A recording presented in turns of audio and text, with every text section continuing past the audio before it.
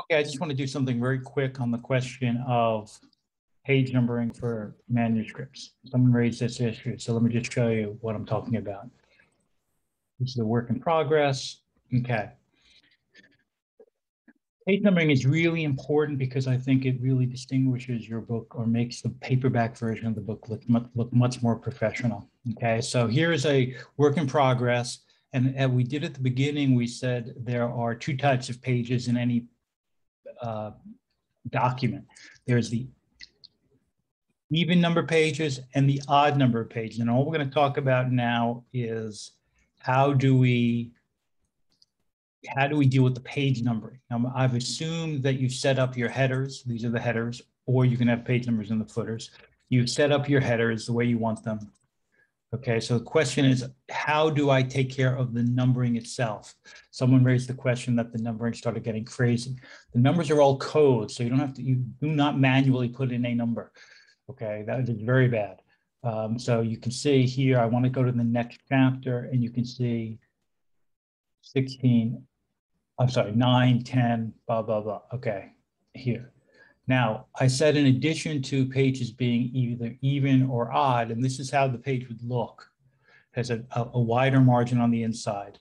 This is how it would look when you open the paperback. There's also the first page. First page does not have a header, therefore it does not have a page number. The question comes, okay, the page before that is little Roman 4, and yet this is 2. So this is obviously page 1. And I just wanted to talk about two things. Number one is how you get this going. We have the layout, of course, which we've gone through, but I wanted to show you this. It has mirror margins, okay, 0.7 and 1. This is, okay. Then, but you want to go to layout. There are 3 buttons here. Okay, different odd and even and different first page. You want to click both of those, okay, and then just say okay. And that what that does is it has 3 different headers. It has even page number header with the page number. It has the odd page number, and it has the first page of what you want to know, the first page of the section. So all you need to do now with respect to the page numbering, that's all set up for you here. And when you go into the header, one of the things that appears up here on the left side is page number. And all you want to do is go to format your page numbers. It gives you several options. Okay. It gives you the option of what the number is going to look like. And in the early introduction section, it had the little Roman numbers. Okay, that's number one it does. And the second thing it does is it allows you to continue from previous section or start at 1. And watch what happens when I do this. That's now page 6. Why is it page 6? Because it is 2 pages after little 4. 4, 5, 6, 7, 8, etc. But we don't want that. What we want is we want it to be start with 1. Okay, format page number, start at 1 and go. Now, no page number on the first page of the section. So then the question you ask is, well, okay, fine. There's a page number here in the beginning of the chapter. The way you deal with that is simply, you don't want a page number on the first page of the section. So I have to click to get into the text here, okay? So what I want to do is make this page a new section. And the way to do that is simply go to layout, go to breaks, section, on the section break, next page, boom. Okay, now that'll puts an extra return in there. All you need to do is delete that. We have the beginning of the chapter and there's no header. I think it looks better. Now, here's the second thing and the final thing I'll deal with. It has number 2. And that's because we've told the header, because that's the last change we did in the header, the prior header, that it will start at number 1. So all you have to do, and again, this is not intuitive, but this is kind of experience teaching. Okay, page 12, boom. Okay, here's the new chapter. Let me get into the text here. Okay, new chapter, no page number. It continues, page 11, page 12, page 13.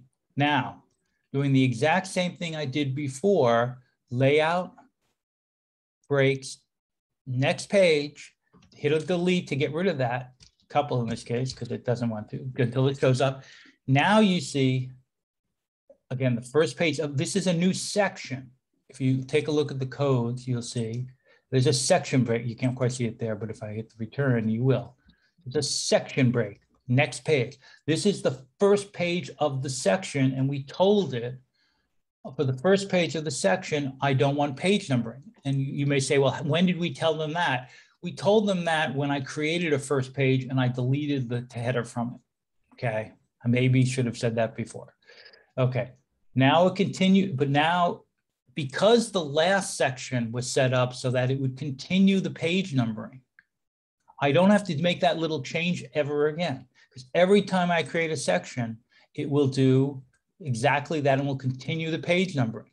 Okay, so if I go layout, break, next page, boom, get rid of the returns, no page number on the first page of the section, and it continues the page numbering from that point on. Okay, that's what I mean about how it works.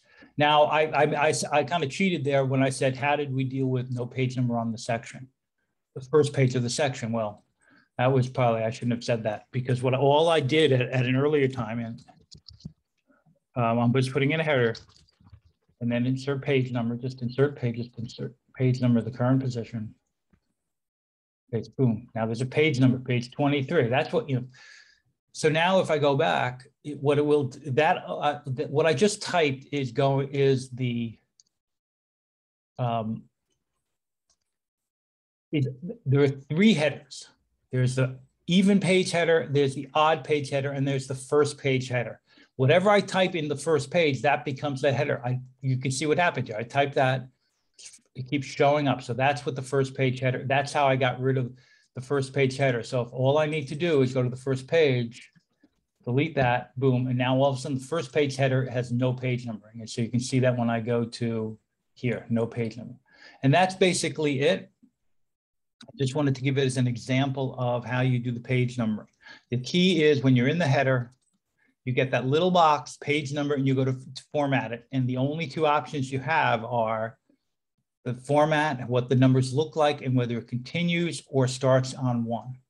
And you always want it to continue unless you're doing a jump from one type of numbering to the other, i.e. going from an introduction to a new numbering. And this you'll see, page number format is start at 1. And that's why it does that.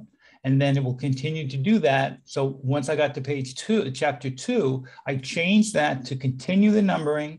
So continued, and then for the rest of the way, every time I did a section break for the new chapter, it would continue doing that and I wouldn't have to make that modification.